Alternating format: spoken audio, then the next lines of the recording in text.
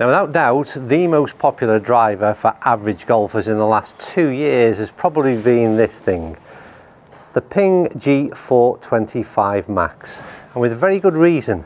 But for me, it had some major flaws, and I'm hoping the driver in my left hand, which is the PING G430, has ironed out those flaws. And that's what we're going to find out in today's video. And without doubt, the biggest flaw for me was this. Oh my God.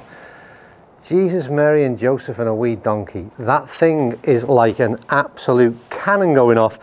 We've had complaints about my audio in the last few weeks, but trust me, you'll be glad it's turned down, because if I dropped that microphone any nearer to that ball, your ears would explode. The sound on the PING G425 lineup was atrocious. Let's just hope they've managed to get it changed this year. And I'm going to answer that question right away, because I'm taking this 10.5 degree head off of this CB Alta 55 reg shaft, because of course for this test we need to make sure we've got everything as close as humanly possible to make sure we give them each a fair crack of the whip. And we're going to insert that shaft into the new PING G430. I'm going to put a ball down, and you're going to, like me, hope and pray that PING have dampened that sound a little. Right, get your ears at the ready. Come on, PING. Don't let me down. Well, do you know what? They've dampened it. It's still a loud old gunshot going off, and even more exaggerated in the acoustics of this place. But I've done some testing outside in the last few weeks, and I've got to say it's a huge leap forward in terms of the sound, not just on the driver, but on every other club in this G430 lineup, including the irons. So well done, PING. You have solved one of those major problems, but it's only one of them. We're going to have a look at some drive ball data. I'm going to hit lots of shots. We're going to get some comparison in terms of how they perform. Like I said, identical in terms of their setup. How do they differ in terms of visually? Today's video is brought to you in partnership with Hot Golf, the online golf megastore, bringing you the hottest deals in golf, and of course the clubs featured in today's video. Find the link to the Hot Golf website in the description below, and check out some incredible giveaways and offers. Well, looks was never something that I had an issue with the G425. I thought it looked really good.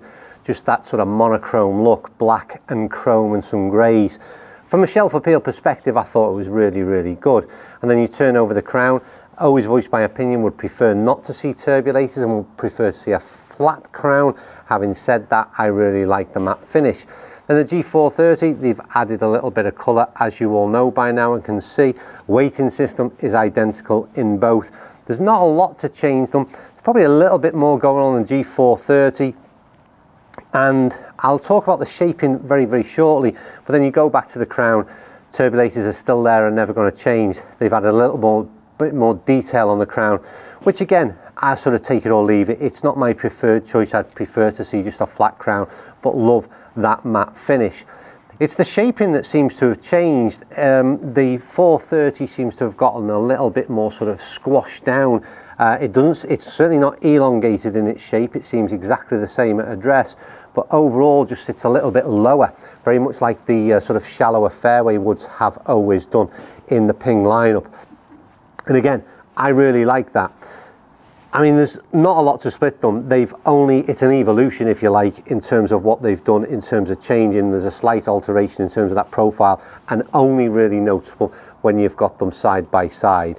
So for me, either way, no real gains, no real positives, no negatives in terms of any kind of enhancement into that G430 look. However, I do prefer that flatter profile. But I did say at the start of this video that the G425 had a couple of flaws, and that sound is one of them, which it looks to have been resolved.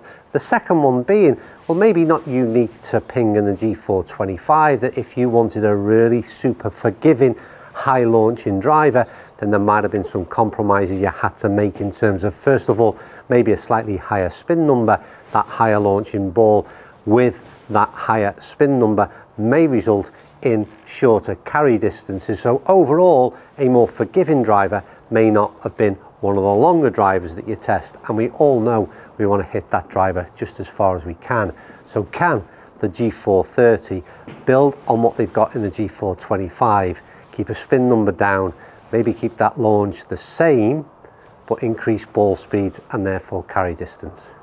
We'll find out. And the way we're going to do that is good old-fashioned dry ball data. I have got this shaft in. Interestingly enough, I've got the newer shaft. I'm not sure that there's any difference between this year's and the previous year's CB alters, but it is the brand new shaft that's in.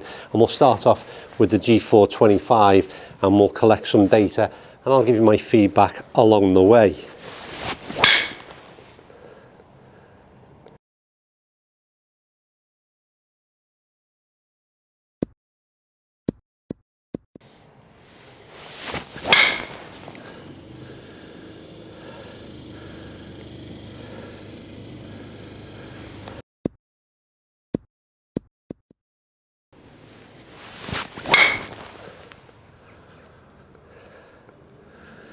Right, okay, that's a few balls hit with the G425, some half decent results in terms of performance, and let's have a quick look in terms of some of those results and I'll put them in front of you now.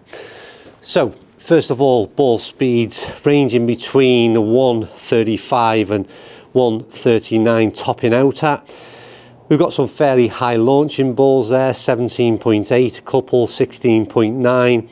Spin number stayed very consistent in and around the sort of 2.5 to 2.8 number.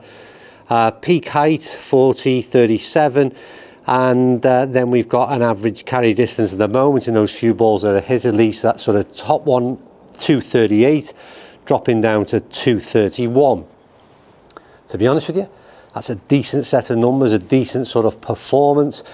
140-ish ball speed at that top end, spin number okay, not too high, and that carry distance in and around that sort of 230 plus mark, pretty impressive. What happens when we change the shaft out and go to that G430?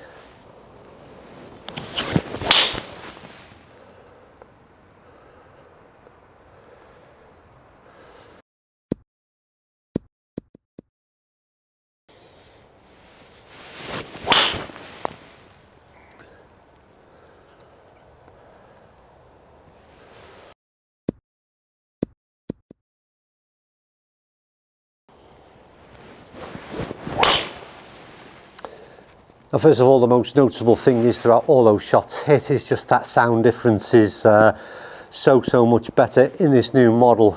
So I can't tell you just how much of a difference that makes to me, at least not to everybody. First, like I said, a few shots hit. Started off with that 139 ball speed, launching at 17.3.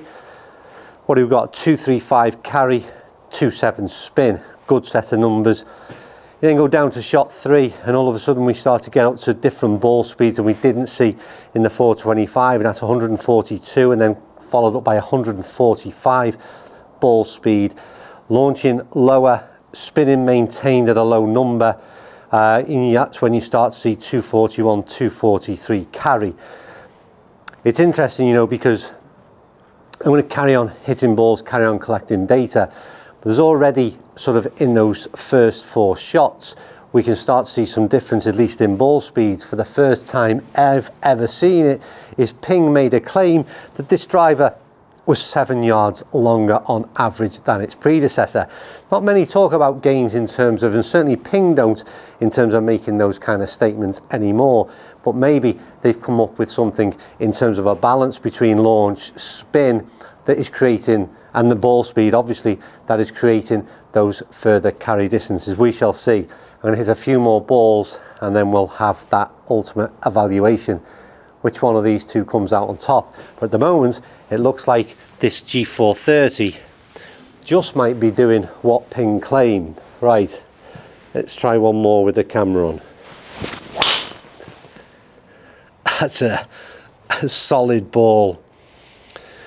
We've got a 140 ball speed again, 25 spin, 34 peak height, 239 carry. So once again, in and around that 240 number.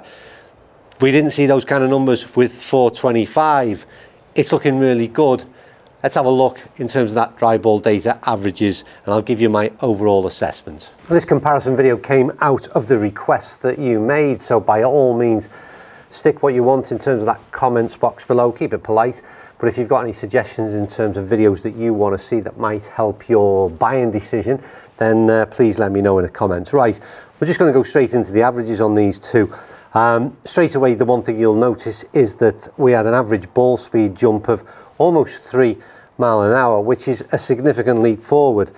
Launch angle on the previous model, the 425, was 16.7 and 14.7 on the new model, the G430. Spin number down at 2432. So already kind of better combination in terms of launch and spin. Peak height therefore was a lot lower with the new model, and that overall carry distance, well, Ping reckon they'd added 7 yards in terms of extra carry distance. Almost backed that up, to be honest with you. You've got a 232 compared to a 238 carry distance. The thing is for me is that what Ping have done with the G425 is that the G430, sorry, is brought a level of consistency across all of the data parameters. And I've seen that with a lot of products this year, which is what seems to have been the focus. It's been consistency across the board, which combined is what gives you that ultimate performance. I did a lot of testing on course last week with the G430 driver, and I've got to say that it wasn't the longest driver that I played out on course, but it was certainly, again, this word about forgiveness, straightest, whatever you want to call it. I never really seemed to miss a fairway. At times it was higher launching with this reg shaft and 10.5 degree head, and arguably at times when I was out on the course, and you'll don't know which way around these videos come out, you'll see those, and I question the sort of ball flight. But it's also quite nice to see that ball going out there in terms of high launching ball. As long as it's not too affected in terms of it becomes a high spinning ball, then I actually like the ball flight and the ultimate carry distance if that ball speed is there as well. So for me, they've got a real interesting combination this year, this G430, and I don't think this setup in terms of shaft and 10.5 degree head is perhaps the optimum for me. I think there's some tweaks that can be made to change those numbers and improve even more. But what they've definitely done is these things are always only move forward in terms of tweaks, but they've got a nice balance here between what they've done, Ping, between the model from, I suppose, G425's case 2 years ago.